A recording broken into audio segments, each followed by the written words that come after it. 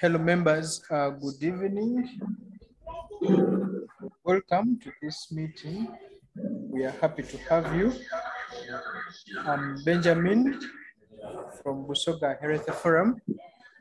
Busoga Health Forum is a convene of health professionals. We are having our main offices in Jinja, and we are glad that we are having you in our CMEs that are weekly. Today's CME, we shall have Dr. Ruth Namazzi, and she'll be our main presenter today, and Professor Sarah Chuguli will be moderating the session, and they will introduce everything about that. Busoga Health Forum is health professionals, so it convenes and coordinates partners and stakeholders to improve health and livelihood. Our vision is to see a healthy and thriving Busoga. That's like our core values. Our core values.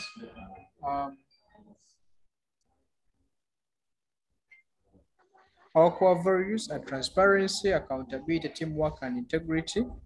And our methodology is our method of work strategies, works through health workforce capacity building initiatives.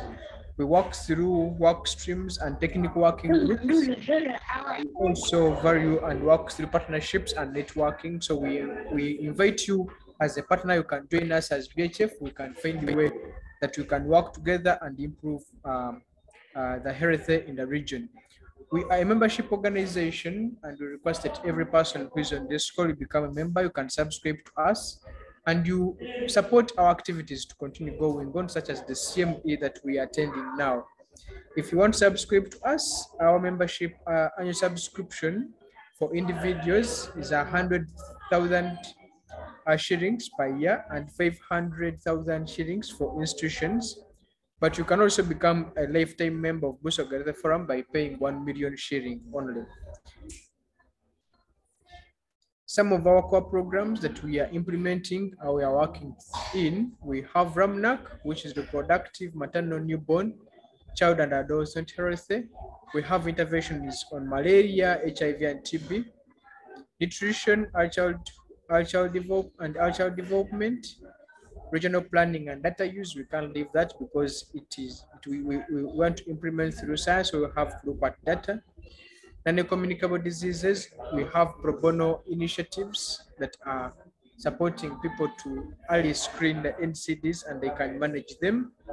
We have programs in urban health, such as the Urban Thrive Project, which we are implementing in Niganga and Jinja City. You can contact us through our website, and all the presentations like which we are going to have today can be downloaded from our website. And you can follow our Twitter, such that you continue having updates about such CMEs, YouTube, and where on our YouTube, we shall have all the recordings. So if you miss a point in a session, you can go to our YouTube channel and you can find the CME the way it was, or you can send us an email on the email below. This CMEs are sponsored and powered by Maisha Med. So we thank Maisha Med for supporting us and always endeavoring that these CMEs are happening. Thank you very much. I want to invite Professor to take over from here. Thank you so much.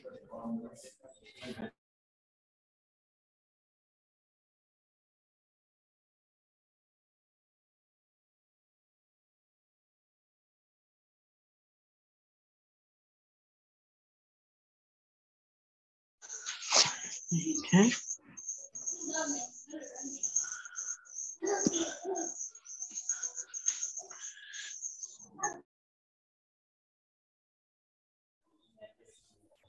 Hello? Hello. Yes, can you hear me? Yes, doctor. Okay. Yes, we can hear you. It's 1 minute after 8 p.m. and I request that we start the session for this evening.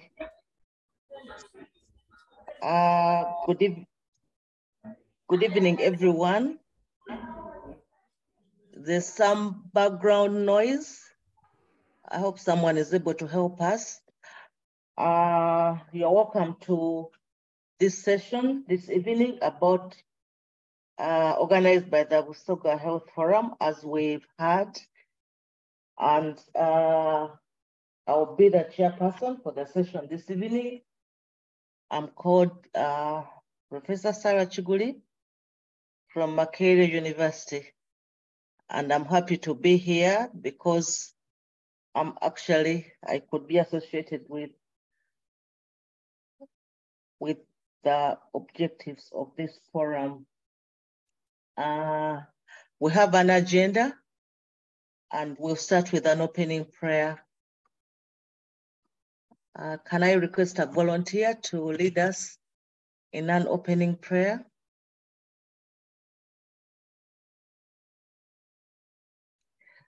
Okay, let's pray. Okay, go ahead. Heavenly Father, we thank you for giving us opportunity to learn more about helping our communities and making us better healthcare professionals. In the mighty name of Jesus Christ, I pray. Amen.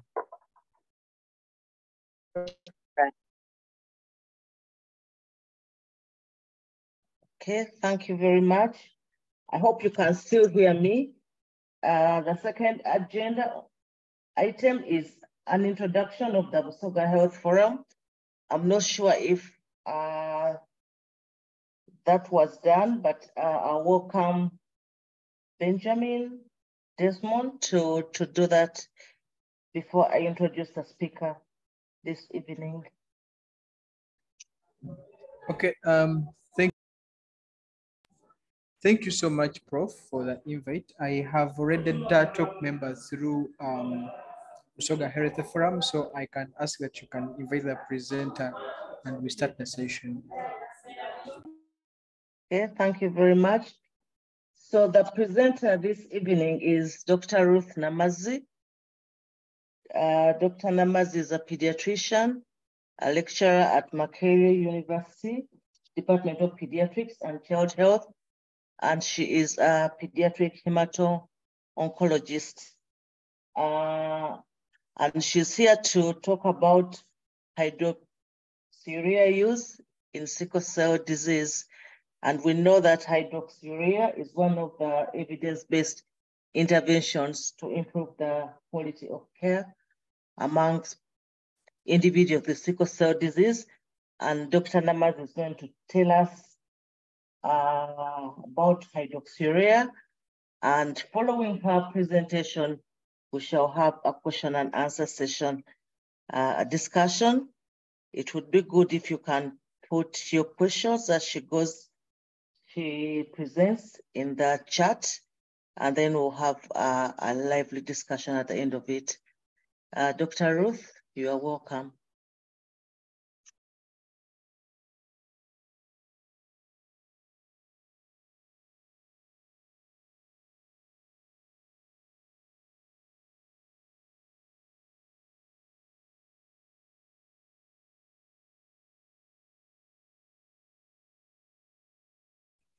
Thank you, Professor, for the introduction, and thank you, the Busoga Health Forum, for the invite to talk about hydroxyurea in use in sickle cell disease. I am a pediatrician, so a lot of this is going to talk about children, but it also will apply for adults with sickle cell disease. This is the outline of the presentation. We'll briefly talk about the pathophysiology of sickle cell disease, what treatment options are there for sickle cell disease, and then we shall dive into hydroxyurea and how we use it, and other modalities of monitoring hydroxyurea, but also some of the adverse effects of hydroxyurea and the questions that you might come across from your patients as you use hydroxyurea in a clinical setting. So these are the objectives. I hope that by the end of this presentation, you will be able to understand the mechanism of action of hydroxyurea, to discuss the indications of hydroxyurea use in children and in adults as well, to initiate and monitor patients on hydroxyurea. This is very important. We hope that you will be able to start your patients on hydroxyurea and actually monitor them and also to discuss some of the side effects of hydroxyurea and be able to educate your patients about hydroxyurea. Oops, sorry. So what is sickle cell disease? I am sure many of you know what sickle cell disease is, but I am going to just give a brief background. It is one of the most common inherited blood disorders in the world. It is caused by an abnormal hemoglobin, which is called hemoglobin S. Normal hemoglobin is hemoglobin A, and we have two alleles for the hemoglobin. And so a normal person has hemoglobin AA. But hemoglobin S results from a point mutation in the globin gene, which results as a substitution of valine for glutamic acid. Really, the details of this are not important for you to know, but what happens after this mutation is you get abnormal hemoglobin S. An estimated 300,000 children are born annually with sickle cell disease. And important for us is that we suffer or have the highest burden in sub-Saharan Africa. Almost 80% of the people with sickle cell anemia or sickle cell disease live in Africa. And therefore, this disease is what we would say is an African disease. It is a disease that we must find solutions to. And I'm happy that it is getting a lot of awareness in the recent past. In Uganda, 20,000 babies are born annually with sickle cell disease, and it is estimated that over 80% die before they are age 5. These statistics are changing a bit. The latest statistics show about 40 to 50% die, but that nonetheless, that is not a very good outcome. So what is the problem? Why is sickle hemoglobin a problem? So in areas of the oxygenation, when oxygen levels go down, the hemoglobin molecule polymerizes and it sickles and becomes rigid and adhesive. So it causes obstruction in the small vessels of the body. And really this progressively leads to tissue ischemia and tissue damage. And that is how sickle cell disease causes progressive damage to all organs of the body, because all organs of the body are supplied by blood vessels. So when there's progressive and recurrent vessel occlusion, progressive organ damage occurs. And end organ damage is actually one of the leading causes of mortality, even in adult sickle cell disease, because of this ongoing vessel occlusion. But the pathophysiology of sickle cell disease is not as simple as just a simple vessel occlusion.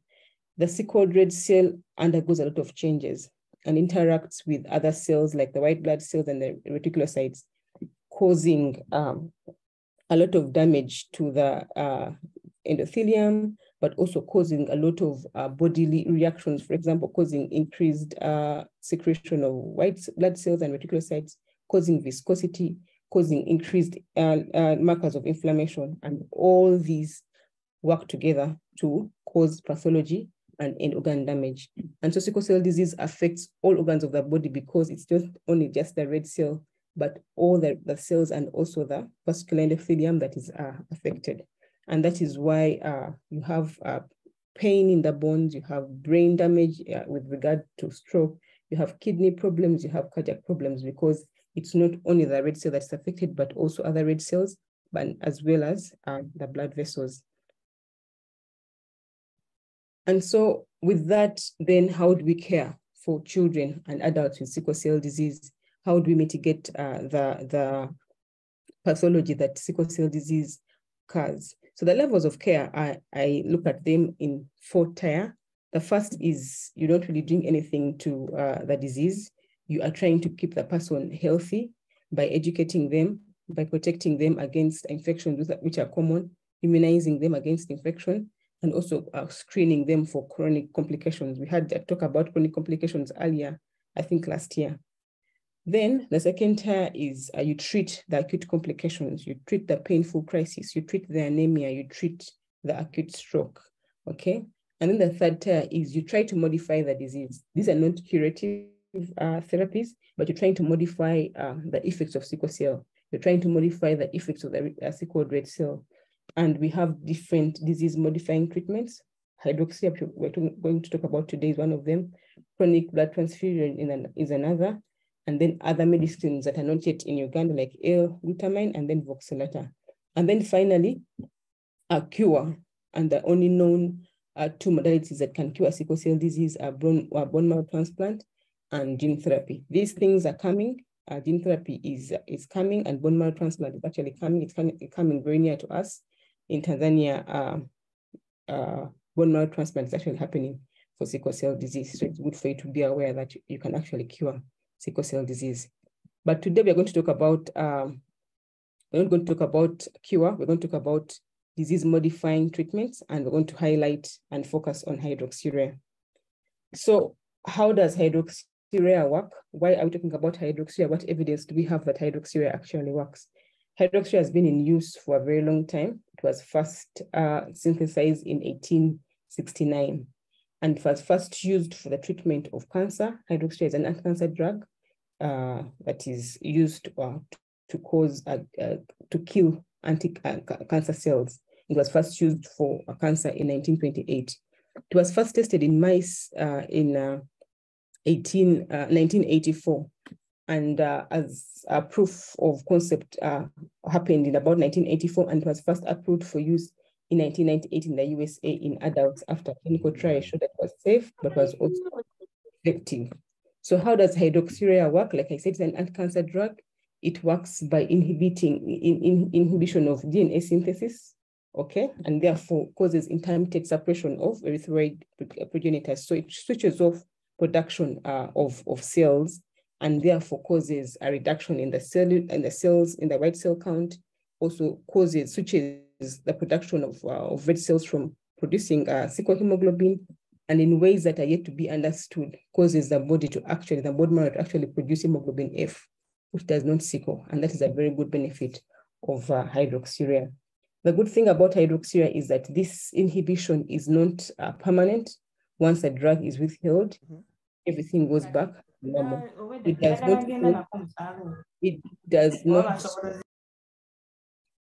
does not cause bone marrow suppression or long-term bone suppression. It does not cause aplastic anemia because this inhibition is actually reversible. And also, there's no resistance or tolerance that have been described to hydroxyurea. So that's a good thing about using hydroxyurea. How does it work? What is the benefit of hydroxyurea? Because of switching off the production of hemoglobin S, it has multiple benefits to the patient. It causes a decreased polymerization, therefore improves the red shape, the red cell shape. That means that cells can actually move much better in the blood. Causes less vasoconstriction, so reduces on painful crises. It reduces hemolysis because the cell is much better and can move better. It decreases neutrophil count, therefore reduces on the blood viscosity. It increases hemoglobin synthesis, so improves your levels of hemoglobin, and that means you need less blood, you're much better. It decreases endothelial activation. Like I said, red cells interact with the endothelium and causes activation and adhesion, and then causes vasculopathy. So hydroxyurea actually reduces all these effects, and that is why it's what we call, at least in the sickle cell world, a wonder drug, because it seems to be affecting almost all aspects of sickle cell disease pathophysiology, and therefore giving hydroxyurea gives you a lot of benefits to the patient. So like I said, clinically, what do you see when you start using hydroxyurea? It reduces pain by almost 50%. It reduces the need for blood transfusion, so your patients don't need to be in hospital for blood transfusion. It decreases the velocities in the brain, so reduces the risk of stroke, and also reduces the risk of secondary stroke in children who have had a stroke. It reduces the rates of acute chest syndrome, reduces the rates of hospitalization, and in very young infants actually improves and preserves splenic function. So there's less risk of infection and also improves growth and development. That means if you started early, the children grow much better. Children with sickle cell disease are generally shorter and have delayed puberty compared to their contemporaries without sickle cell disease. So when given early, this actually improves growth and development, and therefore the children actually feel much better when they grow up.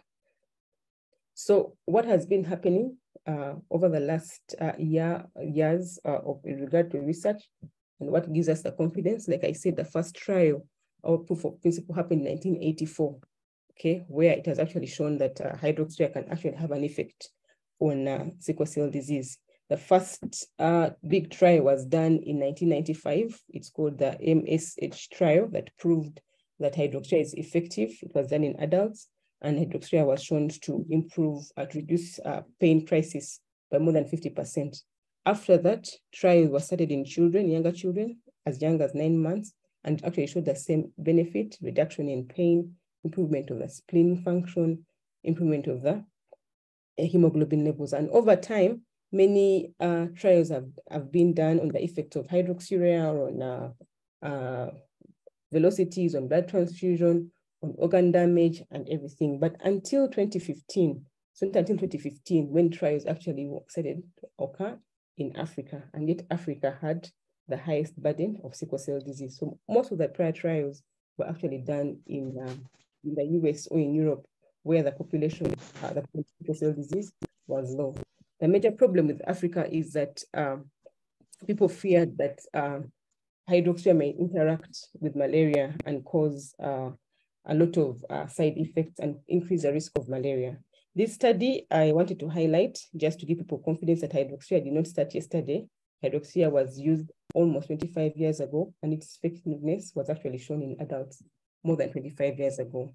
So the evidence we have on the effectiveness of hydroxyurea spans more than 20 years, and that is why we have the confidence in using hydroxyurea.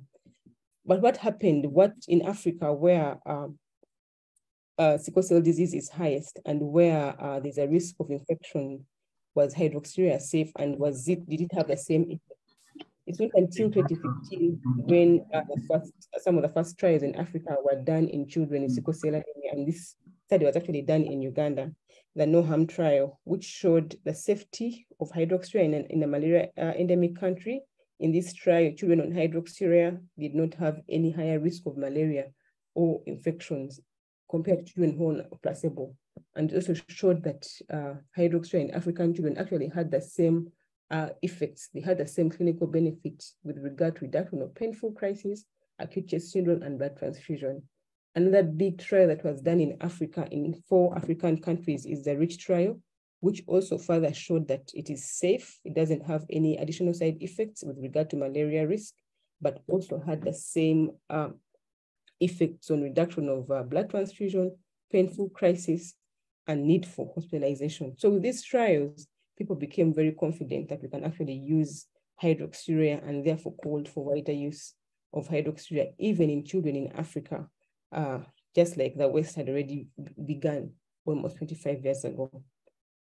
So when do you use hydroxyurea? When don't you use hydroxyurea? Ideally, all children start from the age of 9 should be offered hydroxyurea, but there are indications when you must start hydroxyurea if a child or adult has a painful crisis, more than 5 in a year, if they have stroke or have a history of stroke, if you have done a transdoppler ultrasound scan and it's abnormal, if it's greater than 20 centimeters per second, please start hydroxyurea. If the baseline hemoglobin is less than 6 grams, or if you have a history or admission of acute chest syndrome, initiate hydroxyurea in your patient. The contraindications: when shouldn't we give hydroxyurea? In pregnancy, or if someone is sexually active and they're not willing to use contraception, or if they are planning to become pregnant, please do not initiate hydroxyurea. Active liver disease, and I'm saying active liver disease because sometimes in sickle cell disease, you'll find a derangement of liver enzymes, and this should not really contraindicate you to start hydroxyurea. But if there's active liver disease like hepatitis, first wait for it to resolve and then initiate hydroxyurea. We have seen patients who have hypersensitivity to hydroxyurea, give hydroxyurea, and then their lips swell. Please don't start hydroxyurea. These are few, but they are there. And if they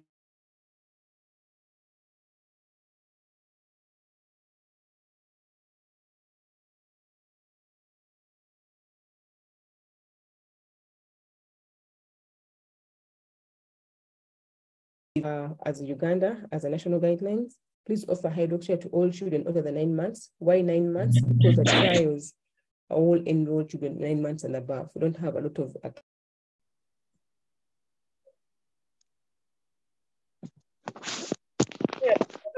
I couldn't join because the meeting is full.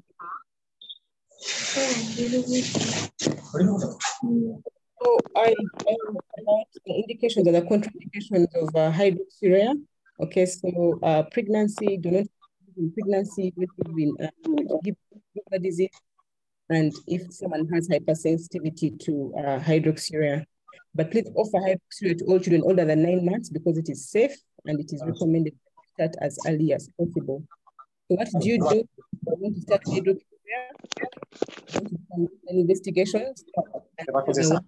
Going to do a complete blood count with differential counts that include neutrophil count, white blood cell, total white cell count, platelet count, and if you can, erythrocyte count. Do a quantitative hemoglobin electrophoresis because it is going to help you to monitor progress. One of the things that we want to see in hydroxyurea use is an increase in hemoglobin F. So if you can, have a quantitative hemoglobin electrophoresis. And then urea and creatinine, this should be within the normal range. And then at least a liver function, and this should not be more than twice the upper limit. So starting hydroxyurea, do a complete physical exam and a history, trying to understand why you're starting hydroxyurea and where you're starting from. Have a baseline because it's going to be important for you during monitoring. Discuss the rationale, educate the patient, let them understand some of the potential adverse effects of hydroxyurea with the patient, but also family members. Document that the family actually agrees to have regular clinic monitoring because this is important. Document a diagnosis of sickle cell disease. We have seen in some patients, they are labeled sickle cell disease, but actually they don't have sickle cell disease.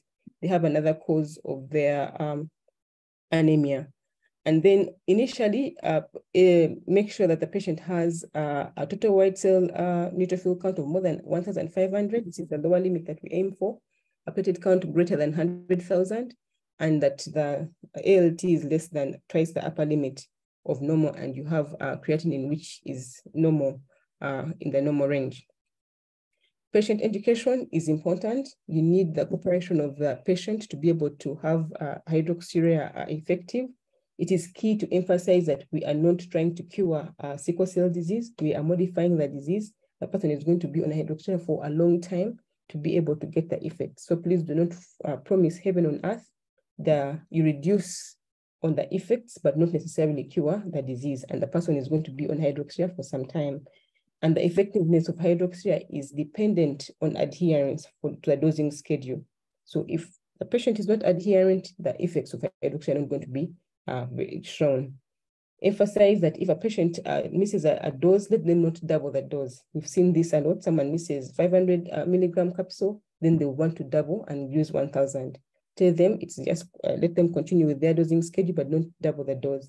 But also not to share the drugs among siblings. You know, you have, let's say, 3 children who have sickle cell disease, and they're all, you know, sharing the same thing because they think it's the same capsule for everyone. So each child should have their drug and they should maintain their dosing as prescribed. So for children, we start at a dose of 20 milligrams per kilo per day. Adults, we start at a lower dose of 15 milligrams per kilo per day, simply because adults tend to have more toxicities to hydroxyurea. You monitor the BC every month for the first 3 months, not to get any effect in the laboratory changes, but to really see that the child or adult is adhering and you don't have any side effects such as hypersensitivity. Then once you've got a good dose and you're sure that your patient is adherent and they are not getting, let's say, excessive vomiting, then you can actually spread out this monitoring every 3 to 6 months. We have done this in sickle cell clinic at Mulago in a very large patient cohort, and it's actually safe for you to space out this monitoring. We used to be very careful about sickle cell disease and hydroxyurea, so we used to monitor a lot, but it's actually not necessary for you to monitor every month or every 2 weeks as we used to do before in the clinical trials. Monitor for toxicity, so monitor for, and I'll explain what the toxicity is, and any laboratory response, and I'll explain what that means. So toxicities are mainly in the neutrophil count. If anything falls below 1.5, but in Africa, sometimes even falling below 1 is acceptable. If the platelet count falls more than 80,000, that is a toxicity. If the liver function, the ALT or AST goes more than twice the, your baseline, you might consider to look for other causes of that, or want to consider stopping hydroxyurea. At each monitoring visit, so for the first 3 months or every 3 to 6 months, assess for the interim clinical events. How many painful crises that child have? How much did they go to hospital? Were they hospitalized? Did they need a blood transfusion? Please monitor the clinical events, because clinical response is very important. Monitor adherence, make sure that they're adhering to their dosing. Check the total white cell count, check the absolute neutrophil count. If you're able to check a reticulocyte count, please do. And this should be reducing, okay? Because the hydroxyurea is being effective, it is being myelosuppressive, so this should be reducing. While the hemoglobin level, the hemoglobin F, and the mean cell volume should actually be increasing. So these are things that you should be targeting when you're monitoring hydroxyurea. Reweigh the patient. For children, they change weight, they grow. So please reweigh the patient and check the dose against the weight. If a child was 10 kilograms 10 years ago, 1 year ago, please, if they're 12, please adjust the dose. Because if you don't adjust the dose according to the weight, you're going to be underdosing them. When you stop hydroxyurea, if the total neutrophil count is less than 1,500, or if the hemoglobin falls to less than 6, and if you have a reticulocyte count, if it's less than 80,000, or if the platelets fall to less than 80,000, please stop hydroxyurea. That is a toxicity. Hold hydroxyurea for a week, monitor it, okay, every week until the counts go back to normal. This usually happens after 1 week. Some people take about 2 weeks, but usually this actually happens after a week. Once the counts come back to normal, so the neutrophil count goes up to above 1,500, platelet count goes above 80,000, you can restart hydroxyurea, but restart at a dose which is 5 milligrams per kilo per day, lower than when the counts recover. So if your child was at 20 milligrams per kilo per day when you withheld hydroxyurea, please restart at 15 milligrams per kilo per day, then slowly raise it over 8 weeks to 20 milligrams per kilo per day. We expect a clinical response in about 3 to 6 months. So do not give hydroxyurea for 1 month and you expect all these miraculous changes. Give it time to work. And this is something you need to explain to the parents, because they'll get frustrated in the first 3 months, they're not seeing any changes, and then they don't become adherent. Importantly, if you don't see any increase in hemoglobin F or the MCV, this is an indication to stop. Some people just never raise their hemoglobin F. As long as there's clinical response, the child has less painful crisis, has less need for transfusion, please continue hydroxyurea. Do not discontinue therapy because of fever or hospitalization. Actually, you should continue hydroxyurea unless it is life-threatening, where you'd want to stop most drugs, but don't stop just because the child has gone to the hospital or they've given them a blood transfusion. Continue hydroxyurea. So for children, we start at 20 milligrams per kilo per day. Do we go higher or do you stop it? Do you just continue at 20 milligrams per kilo per day? Studies have shown that when you escalate the dose or when you increase the dose to what we call a maximum tolerated dose, it's actually better and it is superior. So in a study that was done at Malago Hospital, children were randomized to either fixed dose, so keep it at 20 milligrams per kilo per day, or escalate it, increase it as much as possible until the child gets toxicity or until the child gets maximum benefit. What is a better dose and how does it happen? So this study actually was done in Malago and was published in the New England Journal of Medicine. And it showed a dose escalation is actually safe. It's not associated with more adverse events or more infections, and actually superior with regard to laboratory effects. So you have higher hemoglobin levels in children who are on MTD or higher dose. You have higher fetal hemoglobin. And like I said, fetal hemoglobin does not sickle. So you have a higher hemoglobin, the reticulocytes reduce, and the neutrophils also reduce. Overall, you have better clinical outcomes on children who are on a higher dose versus those who are on a fixed dose. So when do you escalate? We have indications, okay? If a child continues to have an abnormal TCD on hydroxyurea, or if at baseline they have abnormal TCD, aim to escalate the dose. In children who have had stroke, If at a dose of 20 milligrams per kilo per day, you cannot reduce the neutrophil counts to less than 6,000, please escalate. And also in children who don't have a clinical response, escalate the dose. How do you escalate? Increase the dose every 6 to 8 weeks by 5 milligrams per kilo per day. So if you start today at 20 milligrams per kilo per day, in the next 2 months, you go to 25, in the next 2 months, you go to 30. Of course, as you're monitoring. If your child gets toxicity, please reduce the dose.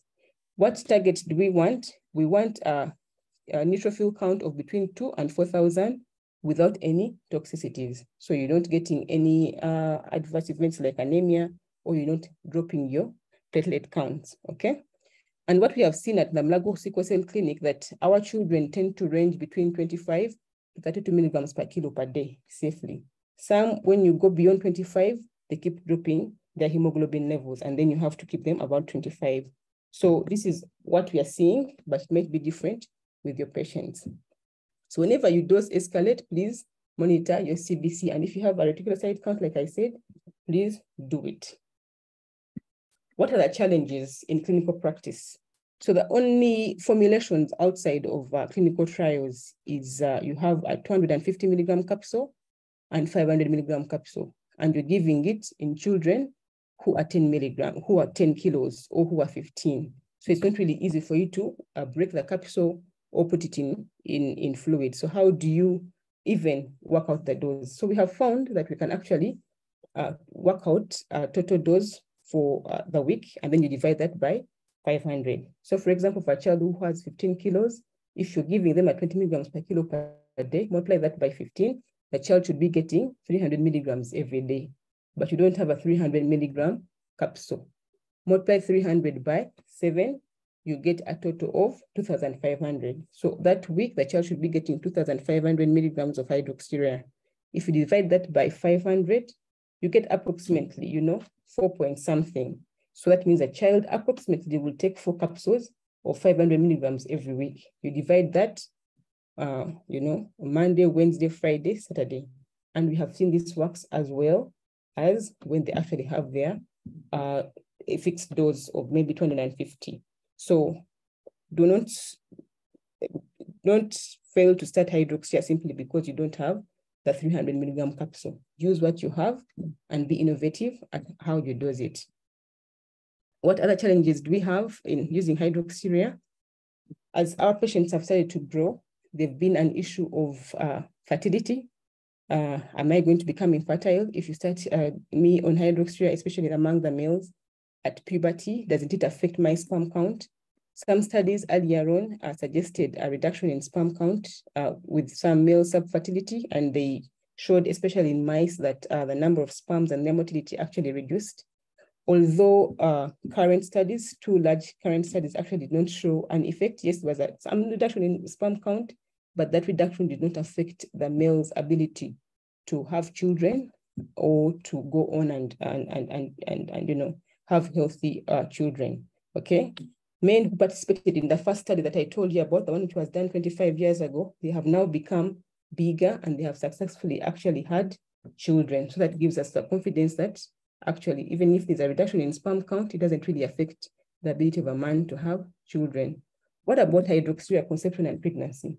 What happens to this girl now who is growing and wants to conceive? What are the pregnancy outcomes with hydroxyurea? Like I said, we don't have any studies in children less than 9 months. And hydroxyurea is actually a cancer drug that potentially could have teratogenic effects on the unborn child. So in this study that was done in women who are on hydroxyurea who somehow conceived when they were on hydroxyurea or who continued inadvertently on hydroxyurea during pregnancy, it was found that pregnancy outcomes on hydroxyurea during conception and pregnancy were actually associated with increased odds of miscarriage. Therefore, we recommend for women who are pregnant or who plan to become pregnant to stop hydroxyurea for that period and use other disease-modifying modalities like blood transfusion to protect them against poor outcomes of pregnancy. We don't have enough information to recommend hydroxyurea use in sickle cell disease during pregnancy. I know that when you stop hydroxyurea, the outcomes that the mother gets a lot of complications, but we can't also, recommend it when we're not having enough data of its effects. The other thing that, the other final question that people are going to ask you about is, doesn't hydroxyurea, long-term hydroxyurea use increase cancer risk? This is an anti-cancer drug that we are using for a very long time. Wouldn't it increase cancer risk? There's some data to suggest that children and adults generally with sickle cell anemia may be at an increased risk of cancer. It is not solid, but there's some longitudinal data that seems to suggest that they have a high risk of cancer, for example, leukemia, but it's not very solid. In this systematic review that pulled almost 20 studies of long-term follow-up of children and adults with sickle cell disease, it did not show that hydroxyurea use in treating sickle cell disease was associated with a risk of secondary malignancies or any myelodysplastic syndromes. So we are confident that there's no increased risk of cancer in patients who use hydroxyurea for a long term. Therefore, hydroxyurea is safe and efficacious in children with sickle cell disease. We are calling for the wider use among children, early initiation, and even in adults with sickle cell disease. And we need a longer term follow-up studies to answer these unanswered questions on long-term side effects. Thank you so much for your attention, and I can now take questions. Over to you, Professor Chigure. Okay, thank you very much, Dr. Namazzi, for that very elaborate and educative presentation. And I would like to thank all the people that are on this in this session. We've been more than 300. There are a number of questions. I'll pick a few from the chat and also allow some people to put up their hands so that they can ask the questions. The first question, I'll give you a few and then you will respond. The first question is, why does initiation depend on the age of the infant and not on the weight of this infant? The second question is, hydroxyurea used for life? When can it be stopped? You've answered elaboratively the question about its use during pregnancy, and also would it affect the male reproductive system? I think your presentation touched those. The others were asking the long-term abnormalities. So I would ask you to answer the two questions, and then we shall get more questions from the audience. Why do you use age and not weight to start? And also, is it used for life? And if you don't have the lab, can you use CBC alone to start hydroxyurea? Okay, thank you. So the age is actually, the studies that were done in Africa, children who are less than 5 kilos were not started on hydroxyurea. We're saying 9 months because that is the age where the studies started. We don't have any safety data below 9 months. If a child is 9 months and they're not 5 kilograms and above, I wouldn't really start hydroxyurea. The age is what is safe, what we know to be safe in hydroxyurea. So we use age because it's what is informed by the studies. Is hydroxyurea for life? For now, yes, that is what we know. I know that in future, more other drugs are going to come up, they're coming up. You give it until, for as long as you have clinical and laboratory response. We have stopped hydroxyurea for some people. For example, we have certain children that just don't respond to hydroxyurea. So you can stop if there's no response. But for now, we use it for life. I think I've touched on the fertility issue. I've also talked about pregnancy. Please stop hydroxyurea if someone. Okay. We'll get questions from Ayena, then followed by Ouma Robert and Katongole Benedict, in that order. and then Dr. Ruth will answer, and then Rebecca. So Ayena.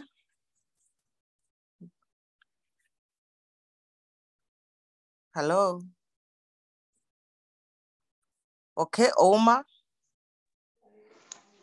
Thank you so much, Professor. Thank you, Dr. Ruth.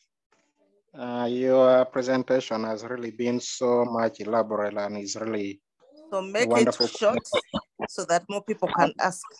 And one question. Yes. Professor, my question is only one. I would love to know what is now our current level of enrollment of hydroxyurea in the country. If maybe now, like the regional referrals can begin doing that. Thank you. Okay, thank you. Katongole Benedict. Yes, thank you so much, Professor Sarah. Thank you, the presenter, Dr. Ruth. I would want to know whether hydroxyurea is one of the essential drugs for, according to Ministry of Health, and apart from Lago, which other health facilities can we find it freely available for our children? Okay, thank you. Rebecca? Thank you very much for the presentation. I was asking about why it's contraindicated in acute liver disease. Is it because of erythropoiesis? Why? Okay. Isaac? Thank you, Prof. Thank you, Dr. Ruth. Dr. Ruth, my question is about the optimal dose. How do you arrive to the optimal dose? How do you determine that this is the optimal dose, and how often would you monitor a patient on the optimal dose? Thank you. Okay, I think that was answered, but Dr. Namazzi, can you respond to those four? And then if we have time, we shall respond. We shall have more people asking questions. Thank you very much. Which other regional referral hospitals have? So the Ministry of Health has really worked hard to avail hydroxyurea. I know currently it's available at most regional referral hospitals in Mbale, in Lira, in Atutul, in Nakaseke. Okay, so it's not only Mulago which actually has free hydroxyurea. So that is very good. I think people are more confident. And with this training and webinars, I hope that you can all initiate hydroxyurea to your patients. Of course, just like any other drugs in this country, there are stockouts. And so one of the criteria you want to make sure is that when you start hydroxyurea, your patient might be able to, to buy in case the drug runs out. What happens in acute liver disease, just like any other drug, you don't really want to be giving a drug that during acute liver disease, its metabolism is not really metabolized in the liver, but we don't want to be giving a drug in acute liver disease. How do you write optimal dose? So in real life, you escalate and every 6 to 8 weeks while you're monitoring toxicity. Every time you increase a dose. So if you're increasing a dose this month, you monitor a CBC until you reach a dose, let's say, of 25 or 35 milligrams, and you don't have any toxicity. So you're not dropping your hemoglobin, you're not dropping your platelets. So you do it every 6 to 8 weeks, increasing the dose. But every time you increase the dose, please monitor more frequently. So you monitor the CBC every month until you're sure you don't actually have any toxicity. Once you find that the child is on a stable dose, we have noticed and we have the experience in the sickle cell clinic that you actually can space it out 3 to 6 months. And actually now we are trying to do that some studies to see if we can actually monitor every 6 months. So once you reach empty stable dose, you can actually space it out to 3 to 6 months, even up to 6 months without any challenges. So is it on the essential drug list for the country?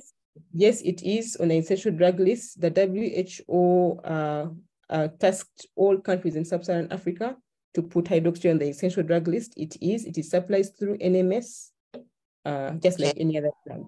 Yes. The challenge is the fact that it may not constantly be available. Yeah. Okay, so Nachimbukwe, and then Sharif, and Moses Namakwa in that order. Thank you so Please much. make the question short and make it one. Okay, thank you so much. My question is, For the sickle cells, are there different traits in different regions, and would the treatment vary for the hydroxyurea? Okay. Then Sharif. Moses Namakwa. Yeah, thank you very much. Can a clinician initiate a patient on hydroxyurea with basing on CBC results only? Because in some satellite centers, there are no chemistry results like LFTs and RFTs. What is Professor's take? Thank you. Okay, so Godwin Kule.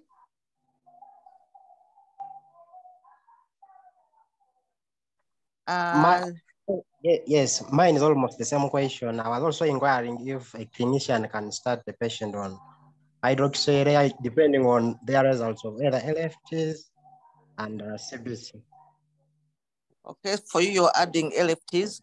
So Joshua Nabusamba, sorry. The hands Thank are you. becoming. Thank you so much. I think my question is just concerned with, because we are much interested in the liver functioning. Do we have any issue concerned with the renal functioning, or we just based on the liver only? Okay, then Kemigisha Goretti. Thank you. My question is, when you start hydroxyurea, is there a point at which you can look at a patient you think now has stabilized and you want to stop? And when you stop, does the patient deteriorate and go back to start having frequent transfusions and so on? Thank you. Okay. Adonis. Yes, thank you, Professor. My question is, I have a brother who is a sickler, now 26 years old. And whenever he swallows hydroxyurea, gets this itching, sort of hypersensitivity. And then also, when he gets any kind of a wound, it doesn't easily heal. So is it still related to hydroxyurea? And then how should I really manage him out? Okay, maybe he needs to see the specialists, but Dr. Ruth will give us the answer. Eva, and I think you are the last. Oh, thank you. My question is, how often should the LFTs and RFTs be done during administration? Okay, that question, she has talked about it, but she will re-emphasize. Then Francis. Thank you, doctor. I had a patient, 23 years, presented with the signs of vaso-occlusive crisis. When I tried to ask about tests about sickle cell, I didn't get any information like evidence. And when I asked about hydroxyurea use, the patient said that she doesn't know about it, but she was on Fancida and folic acid. So I transfused her. She had an HB of 3.1. The question is now, can I do HB electrophoresis after transfusing her? Okay, so you need to go to Dr. Ruth will answer, but let's not label patients before we confirm that they have sickle cell anemia.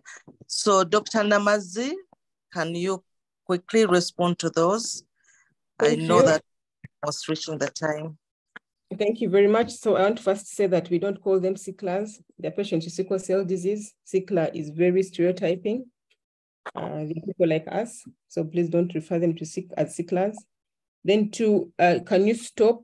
When we stop, sometimes we've seen patients who on hydroxyurea, they stabilize, their hemoglobins go up to 10 and they're doing very well. But once they actually revert, okay? So you don't stop for now. Once it is working until you get something else. So don't stop. How often should we monitor the LFTs and the RFTs? Annually. We have seen that we don't have, there's not a lot of toxicity from hydroxyurea with regard to the liver and the renal function. So just an annual test is okay. Can you start without renal and liver function? We have done that many times also, as in Mulago, we don't have liver and renal function tests. We can start, but at least make sure that you have at least once in a year that you can actually do that liver and renal function to just be sure that everything is fine. So you can start with your with a CBC, especially if your child does not have any, if there's no clinical sign of liver toxicity or renal toxicity, you can actually hydroxyurea with a complete blood count. About the patient who has hypersensitivity, don't start. That is one of the contraindications. There are other things that we can give that patient, and you can bring that patient to Mulago. There's an adult clinic in Mulago Hospital, but you can also bring them to the sickle cell clinic in Mulago. Thank you. Okay, thank you very much. And thank you, Dr. Ruth Namazzi, for that presentation. Thank you, everyone, for your participation. I believe that there are many more questions, and from the Sickle Cell Pan-African Consortium, which I'm involved in, where actually we can come and give more talks, especially the standards of care, and a lot of things can be shared with this team so that we go through the management of patients with sickle cell disease using the evidence that is available. I'll now request one of the directors for Busoga Health Forum, Professor Pauline Biachika, to give a summary and closing remarks. Professor Biachika.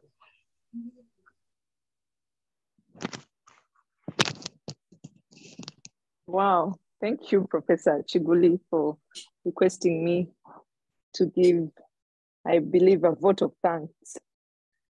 Dr. Ruth Namazzi, you've done a wonderful job. The presentation has been very, very enlightening, but it was also very interesting.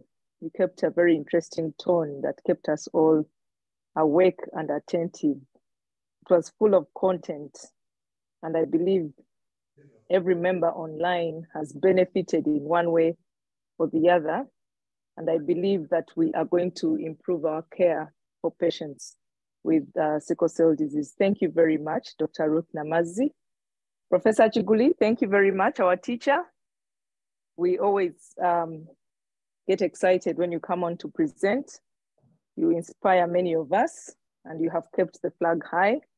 Thank you very much for the moderation that you have done this evening. Sickle cell disease is still a problem, as Ruth has taught us again. And in Africa, she has told us it is a big burden. And we all have a part to play in speaking to the communities, especially to test before getting married. When you have that nice fiance or fiancé, please go and check. Or even before you propose, go and check, because you may break hearts if you check after the proposal. But even when you deliver babies, let's tell the communities it's important. If they start to see the signs, it's important for people to test and get to know, so that you can take them to the right hands, the right pediatricians to care for them. Thank you, everyone, for attending the meeting this evening.